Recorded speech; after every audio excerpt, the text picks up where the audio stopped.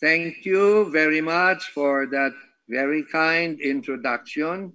Actually, I'm pleased and honored to be with you, the Northern Luzon PPS chapter.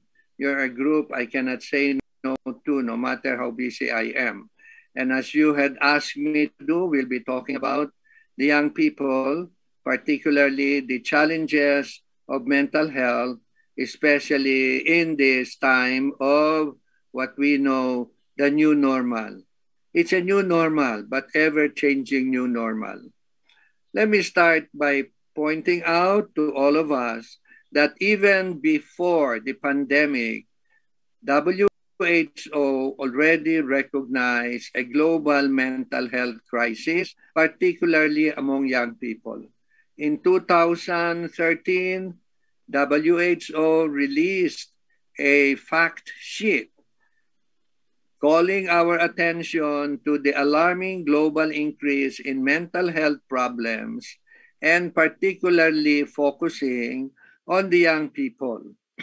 At that time, WHO estimated that anywhere from 10 to 20% of children and adolescents all over the world suffers from various forms of mental disorders.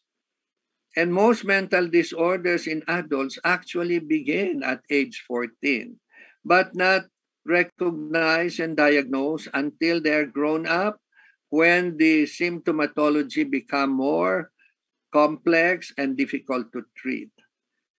Then there is a recognition that the risk of suicide is highest in the ages 15 to 24. What happened?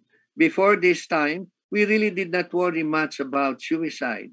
When I was in training, we didn't even talk about suicide. But now that has become a very common problem. And mental health has become a major issue in this time, even before the pandemic. What happened? So many things have happened, but this is one of the major events that happened. Young people became so in love with their smartphones. They stopped talking to one another. Look at this picture. Normally, this will be a jolly group chatting. You'll have a high level of noise, you know. But look at this.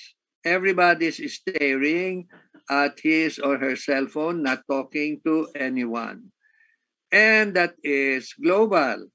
These are pictures I took when I was supposed to give a lecture in one of the major cities in the south. And I went to the food court, and this is what I saw. Quiet, and so many young people sitting around tables, again, not talking to one another, but busy with their cell phones. Is there a correlation between the smartphones and the mental health issues we're having now? The smartphones came out in 2007. 3 or 4 years after that, there were noticeable changes in the behavior of young people. They were meeting up less and less. There is less and less eye contact because they're not meeting up. There's more time spent with the internet and the social media. And there's a very recognizable increase in feelings of insecurity. And there are increasing number of young people who have less religious affiliations. For example, some of my patients, when they cry and they feel so despondent, sometimes I ask, do you ever pray? And the response I'll get in some of them at least is, I'm an atheist. I don't believe. And so they're very stressed. And there is this sudden increase in mental health disorders, enough for WHO to release that fact sheet. Now, this book came in 2017 by Jean Twenge. It's a good book to read.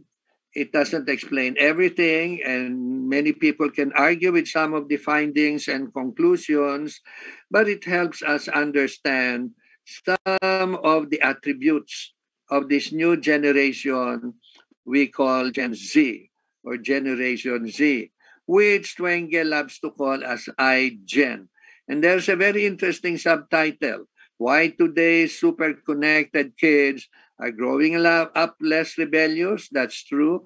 More tolerant? That's true. Less happy? Well, to some degree, yes, that's true. And completely unprepared for adulthood. Now, that part, I argue, if we think of the future for these young people as the same world that we have now, then they won't fit. But the world is changing, and this generation is helping change the world in a manner that will be more acceptable to them. And maybe it will be a better world. The world we live in now is a lot of chaos, a lot of strife and conflicts, a lot of problems. So, who are the Gen Z, which he loves to call as I Gen, because many of their attributes begin with the letter I. They were born in late 1990s, 1995 or later. By now, the first wave should be about 24, 25 years old. They grew up with cell phones and Instagram page even before they started high school, and they don't remember a time when there was no internet. These are some of the attributes that Twenge had mentioned. They're not in a hurry to grow up. Well, we have seen that, they one of the marks of growing up is, as soon as you turn 17, 18, you want to drive the car. For those of us who have the availability for that, you want to learn how to drive, whether it's a motorcycle, a jeepney, or a car. And we want to get our license. But many of these iGen or Gen Z do not know how to drive. They're not in a hurry to learn that. Another mark is young people don't want to be seen in the mall with their parents. But many members of Gen Z, well, they don't mind going to the malls with their parents. They live their world in the internet. We have seen that they are in person no more. They don't talk much to each other after school. They're in a hurry to go home and then go to their rooms and turn on their cell phone, their phone for their social media. They connect with their friends through their social media. There is a recognizable increase in insecurity. They're also indefinite. This is a rather new word. In their intimate sexual relationship, romantic relationships, they can be infinite. They can have sex without commitments, and they will continue to be friends. Now, I'm not saying that every member of this generation is this way. No, there are still those who are very careful and responsible about their sexuality, but there's an increasing number where they're indefinite. They can have these relationships without commitment. And then we talk about how less and less religious they become, and they're very inclusive, meaning parang wala silang mga biases. They cannot understand their parents when their parents say, "Huwag kang sumama rin sa kaibigan mong yun, bakla yun eh. Baka mamaya mahawa ka pa."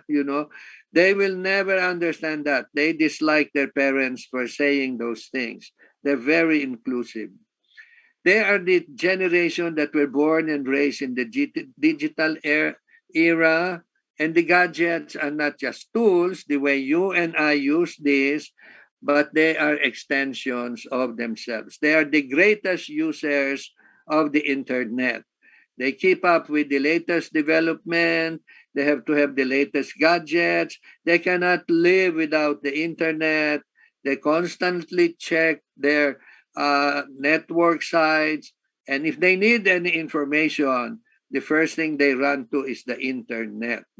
They're fully immersed online.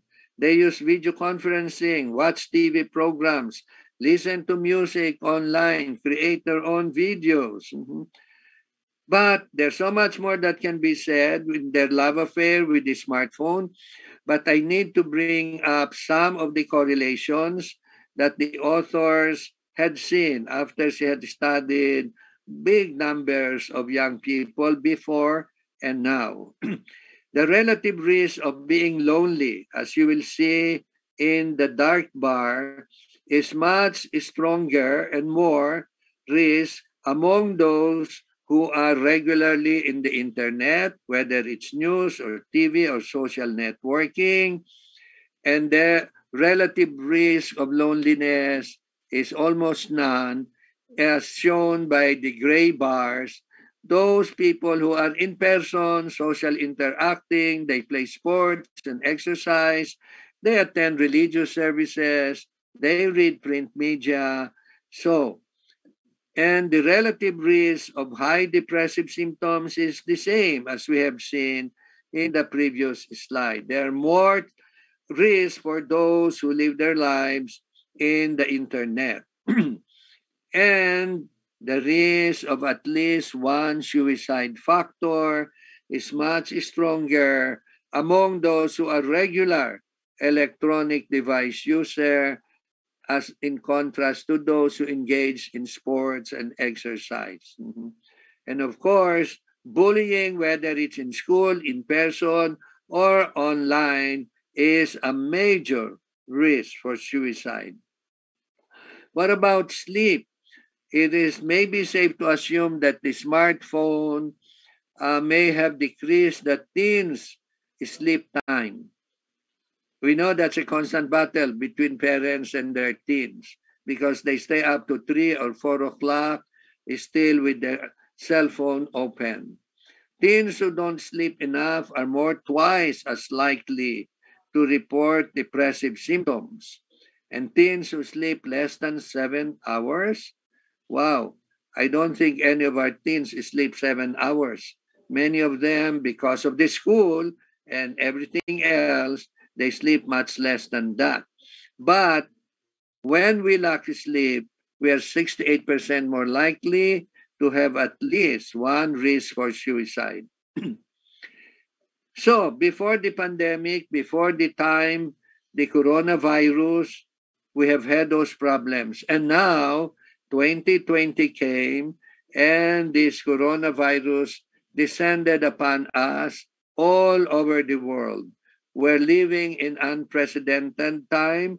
I don't think any one of us was ready for this. We don't even see the enemy. We can only see the enemy through counting how many had been infected and how many have died, so that in the earlier times of the pandemic, we're almost always glued to the TV and the radio listening for morbidity and mortality, which of course added to all our negative emotions and negative thoughts. And because we didn't know who the enemy was, our immediate response is simply prevent getting infected. Personal hygiene, wash your hands, wear your mask, now also the shield, keep a social distancing, keep a certain distance. And when the ECQ was imposed, social distancing became a heavy burden for most of us. Thus, there is an elevation of mental health impact, especially seen among young people. There is an elevated stress and anxiety. Of course, it's normal to be sad, to feel anxious, to feel nervous under these abnormal conditions. But sometimes the anxiety can cross the boundary of normal and then begins to be toxic, as we see in constant worrying, sleep problem, eating habits problem, and dysregulation of emotion. Why did this all happen? There's so many explanations we can find, maybe, but there are two words, two important words that we need to recognize and may be responsible for a lot of our uneasiness. Uncertainty. Everything is so uncertain. The world has changed. We don't know where this came from. We don't know when this is end. We're uncertain what will happen if we go out and we need to go to the grocery. What will happen if I go home and I carry the virus with me? Children keep asking, when am I going to school? When am I going to see my friends? Why can't I go out there and play with my neighbors? I used to do that. Everything is so uncertain, so many questions, good questions, but no good answers. And the social isolation. Initially, it was welcome. We enjoyed it. It's bonding time. But it didn't take very long when we began to feel the burden the weight of social isolation, especially for people who live in small places. Members of the family keep bumping into each other so that it became a major source of anxiety, anger, irritation. So we experience a lot of this as stress. Like I said, a major source is our uncertainty and our isolation. There's, of course, the fear of getting the infection. When the closure of community institutions like schools, malls, marketplace, places of worship, social gatherings, when they were ordered to be stopped, then we lost our routine. We become full of information, negative information. And because there is a threat to many businesses, a threat that some offices may close, and some indeed close, there is increasing financial insecurity. What do we watch out for? We have to watch out for what's happening to our children in response to this event, this new normal that we call. But we need to be mindful of our own emotional state first. What to look for in children: temper tantrums, hyperactivity, irritability, becoming clingy, or becoming quiet and withdrawn. These changes in behavior may signal that they're struggling with some mental health issues. Somatic symptoms, headaches, stomachache, changes in sleep and appetite, problem falling asleep or frequent waking up, nightmares, poor appetite. In fact, the worry about children became global. There are so many studies all over the world showing the impact of these times on our young people. For example, in Italy and Spain, they surveyed 1,143 parents. The simple question was, do you perceive any changes in your children's behavior? Close to 86% with children 3 to 18 years old said yes. They observe difficulty in concentrating, boredom. The young people become irritable, they become restless, feeling lonely and nervous, uneasiness, and many of them are worried. What about in the Philippines? You know, there's so many studies all over the world that I can share, but I want to share what's happening in the Philippines. This is a very recent survey done with the Philippine One Health University Network in collaboration, partnership with Southeast Asian One Health University Network. And what came out for the Philippine results? When we compared students in terms of the stress level they're experiencing, depression, anxiety, the impact of this new normal, this pandemic, the NCR students from the capital region, 19% said positive for high level of stress from moderate to severe. 22% responded yes to depression. Again, moderate to severe, at least moderate. Some were severe. Anxiety, a whopping 36%. And the impact of this new event, this new pandemic, the impact of this, close to 26% admitted they suffered the impact. When that is compared to all other students, parang pareho lang ang numbers, did not change much. But when you compare this with non-students, there is a big drop in numbers, which shows that students are highly stressed. In fact, when you compare that to the whole population, which was become part of the study, the students were still number one in the level of stress, depression, and anxiety. So in this time of the new normal, the focus had been on the young people because of the threat to their mental health stability, to their sense of well-being.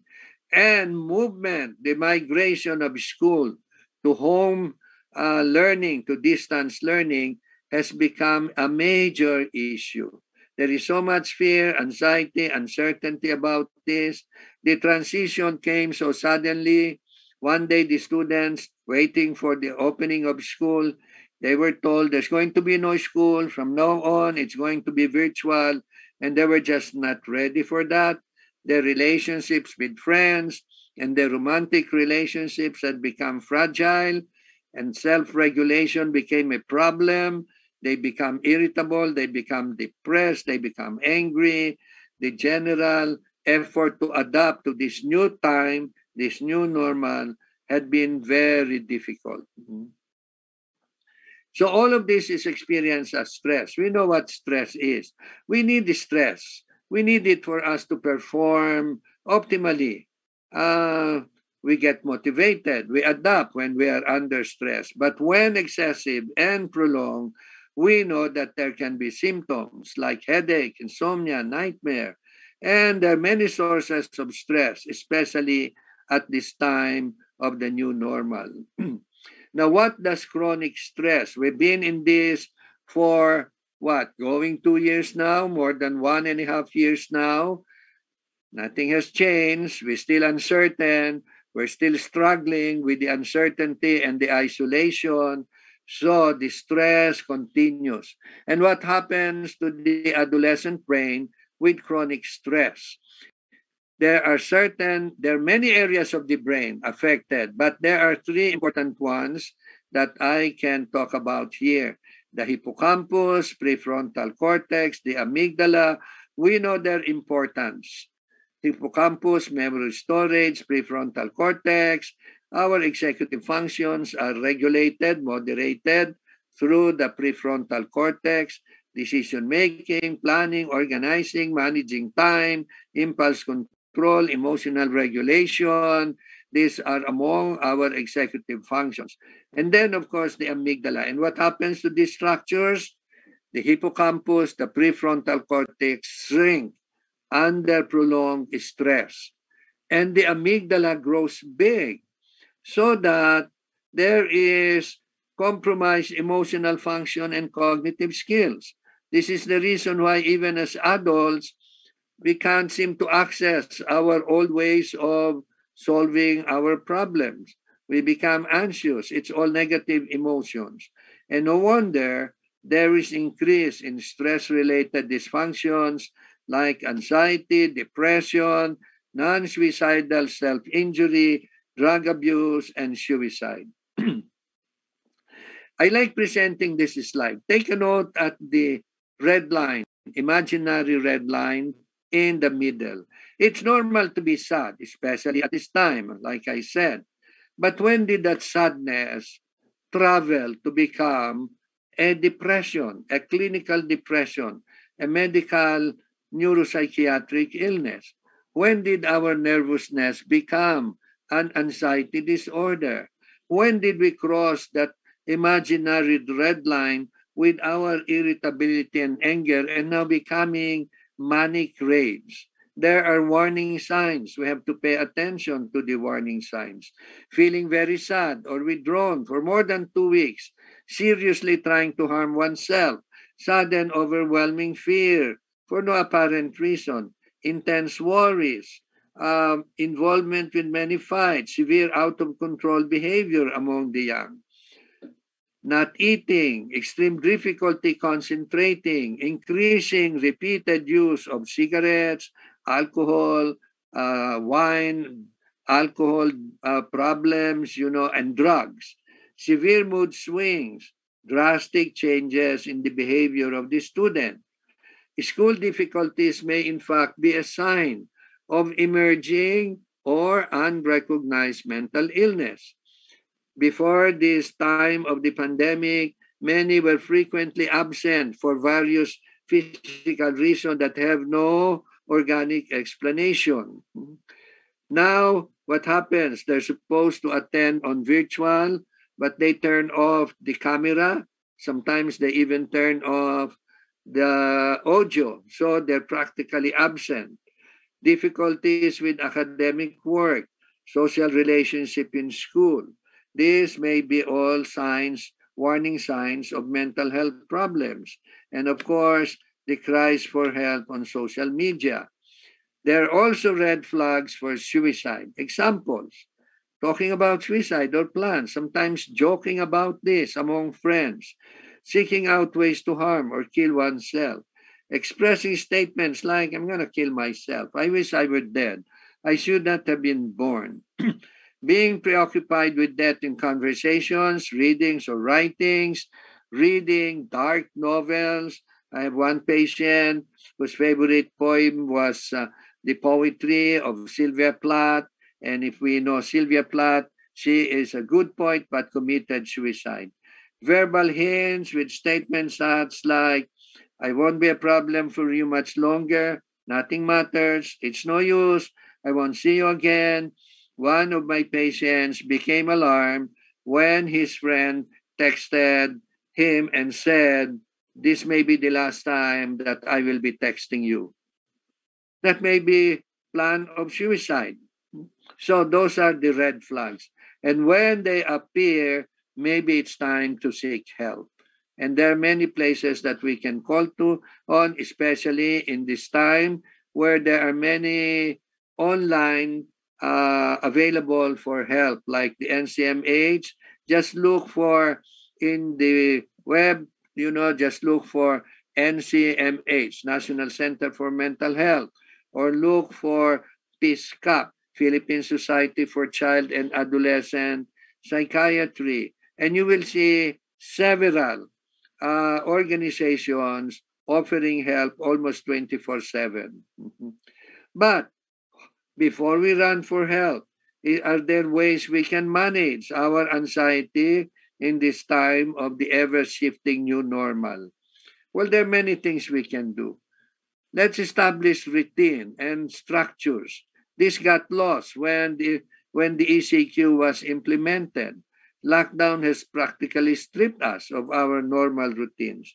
Establish consistent routine, time for sleeping, time for meals, time for exercise, doing house chores, more or less on regular schedule.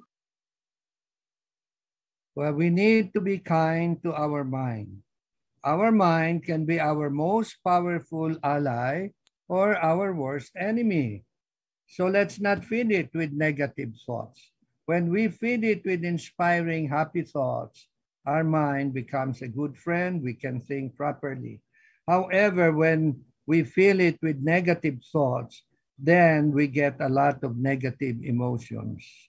To avoid getting worried, then get your information from credible sources.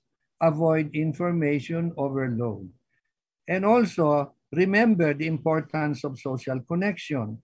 We are lucky that in this time of this crisis, we have enough tools to keep us connected even without face-to-face experience. So stay connected with friends. Practice meditation. Neuroscience shows us that meditation helps calm our mind and anxieties. And believe it or not, there's so many apps in the internet for meditation. Practice gratitude.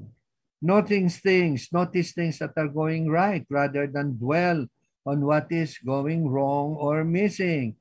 Just the mere fact that I woke up this morning, I was very grateful knowing that so many other people in this world did not wake up this morning. Practice kindness and look for opportunities in this time when we minimize going out. If you're going to the grocery, maybe you can call up your neighbor and say, I need to get something. They want me to pick up something for you to. Demonstrate this to your children because you're teaching them how to practice kindness. Kindness works two ways. You are happy, you're helping someone, and the person you're helping is also happy. Now, what are the roles of parents? Parents need our help. We need to help them understand what's going on with the children. We have to learn and teach them. Parents have to learn unconditional support, especially when their children are having problems. When they're crying or self-hurting, that is not the time to say, ano ba yan? Dadagdagan mo pa problema mo. Ano ba nangyayari sa'yo? Bakit ganyan ka? No. This is the time when you need to hug and say, you must be suffering a lot for you to even do this, you know. Focus on listening, not giving a lecture. Easy to remember. Connect before you correct. Be gentle but persistent. Be kind in asking your questions, but don't give up. Acknowledge the teen's feelings. Later on, I'll show you some examples. Do not minimize. Get the depressed kid to talk to someone if needed, whether it's the counselor, a teacher, or a mental health professional. Of course, as parents, it's our responsibility to see to it that their physical health is in good order.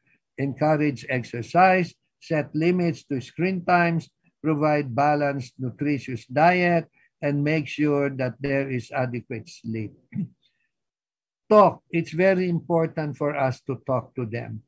I know many parents are themselves stressed, but when your child is stressed, don't go into a collision course. Take a deep breath, drink a glass of water, and then you talk to your child. Not abrupt. Your style of asking question may stop the process. So these are some examples of the kinder words that we can use. For example, if your child had hurt himself or started hitting his head, you know, then you don't say, stop that, you're stupid. Why are you hurting yourself? No, that is a signal that there's something wrong going on, that not not everything is going right, you know.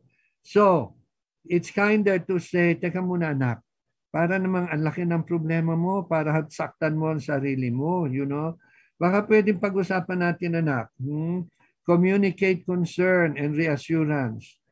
I may not understand exactly how you feel. Anak, mari hindi ko maunawaan 100% kung ano yung nararamdaman mo. Pero, nandito ako. I want you to know, I want to help. Baka pwede natin pag-usapan. So, don't minimize.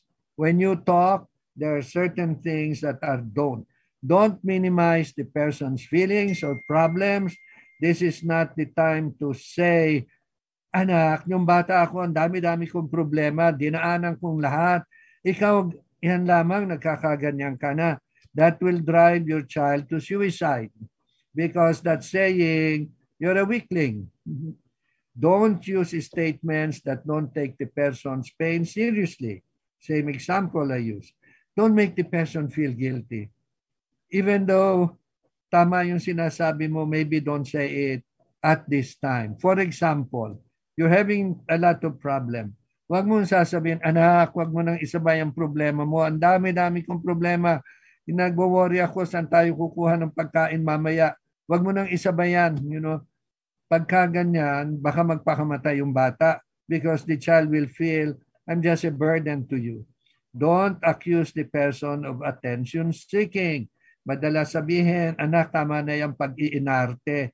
Hindi inarte yan, it's serious. Don't try to solve your son's or daughter's problems for them. Very common to, mga parents. For example, we assume that their friendship is the problem. So we say, ikaw naman kasi, wala ka nang ginawa kundi texting sa mga kaibigan. Ngayon, wala kang panahon mag-aral. Ayan, babagsak ka na. When we talk like that, we compound the problem. That's when suicidal thoughts come in, you know, because they begin to feel, I'm just a burden to you. I'm just giving you more trouble. That is not the time to talk that way. Give unconditional support because the child is giving signs he or she needs help. Above all, we want to encourage positive mental health and well-being because we know the value. We know that when we're mentally healthy, we realize our full potential. We're able to cope with stresses of life. We can work and study productively. And later on in life, we can make meaningful contribution to our communities. A lot of the young people now, teenagers, are making meaningful contributions to their communities. For example, the young ones are very aware that there are so many young people having emotional problems. Do you know that there is an organization called Youth for Mental Health? They organize themselves to help their peers cope with their mental health issue. There is another group that says student group, I forgot the official name, to save from COVID.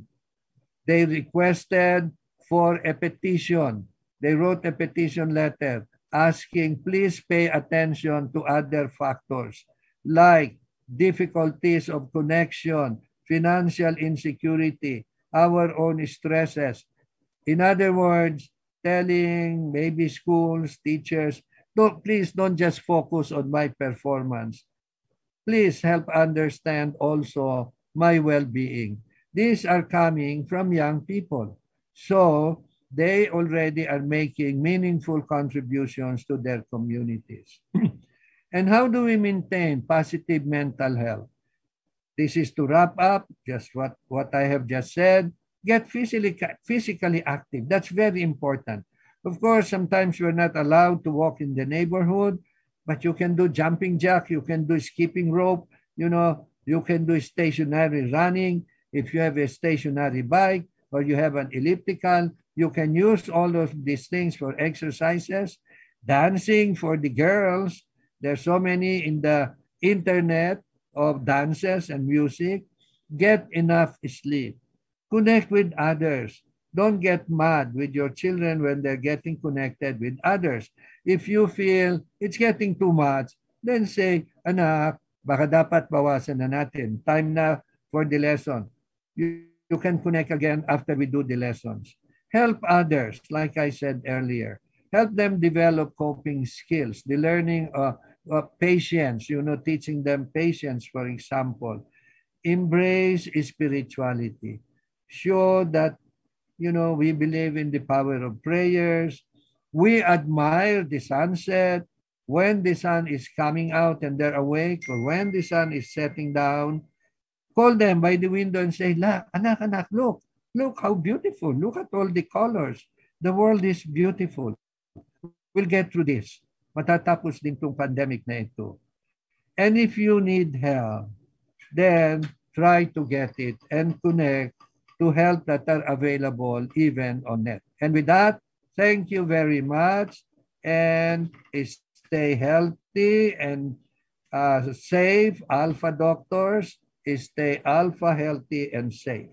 Thank you very much.